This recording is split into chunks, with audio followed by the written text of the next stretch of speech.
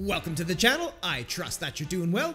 In this video, I'm going to show you how to withdraw your coins off of the crypto.com exchange into another wallet address, such as another exchange. If you find this video helpful, don't forget to leave me a like and hit subscribe. I have plenty more crypto.com tutorials on my YouTube channel, including a step-by-step beginner tutorial, and I'll leave a link for that video in the description down below for anyone that might find that helpful.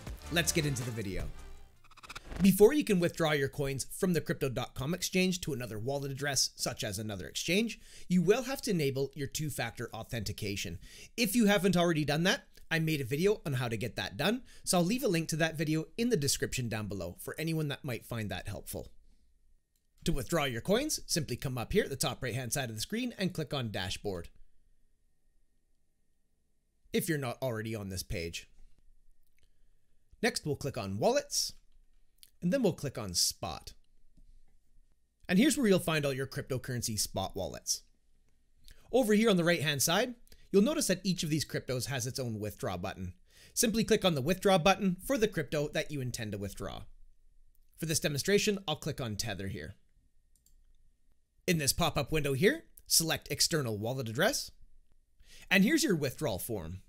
The first thing you'll need to do is add a withdrawal address. If you haven't already done so, just simply click right here where it says Add Withdrawal Address. And here's the form where you can add a new withdrawal address. In my case here, this is already set to USDT. Over here under Network, you'll need to make sure that this network matches on both sides of this transaction. You'll notice when I click right here where it says ERC20, it becomes a drop-down menu displaying other networks that you can send Tether over. You wouldn't want to be sending from the ERC20 network into the Solana network, and you wouldn't want to be sending from Polygon into the Ethereum network. You will lose your coins forever. So make sure you know which network your withdrawal address is on. In my case, it's on the ERC20 network. And for the purposes of demonstration, I'll go ahead and use my Coinbase deposit address. I'll just quickly drag it into frame. And you can see down here that I'm being prompted only send USDT ERC20 to this address. So I'm going to go ahead and copy my Coinbase deposit address, and then I'll drag it out of frame. Now I'm going to paste my Coinbase deposit address into this box here. Then down here, select the wallet type that you're sending to.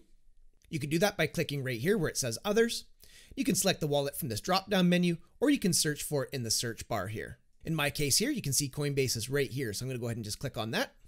Then we can give our wallet a label. So of course, I'll just go ahead and call this one Coinbase. Then you'll need to enter in your SMS OTP code, as well as enter in your 6-digit two-factor authentication code. Click right here to get your SMS, and you'll have 1 minute to put this in. Next to your two-factor authentication code, and now you've added your withdrawal address. Now come up here to where it says wallet address and click on this empty box, and then select the wallet address that you just recently added. You might get a little prompt down below saying withdrawals for an address are disabled for 24 hours after it is added. Next, choose an amount of the coin that you wish to withdraw, and you'll be able to see your total balance down below. So you can click on this box right here and type in a custom amount, or you could just simply click on Withdraw All to withdraw all of it. Then make sure the wallet type is correct. By default, it already put Coinbase in there for me, and that is correct. And then when you're ready to make your withdrawal, you'd come down here and click on Review Withdrawal. On the next page, you'll be able to confirm the details of your withdrawal. So make sure everything checks out, do your two-factor authentication codes, and then confirm the withdrawal. In my case here, I cannot demonstrate that because I can't make any withdrawals to this address for the next 24 hours. But that's how you get that done. And there you have it. That's how you withdraw your coins off of the crypto.com exchange.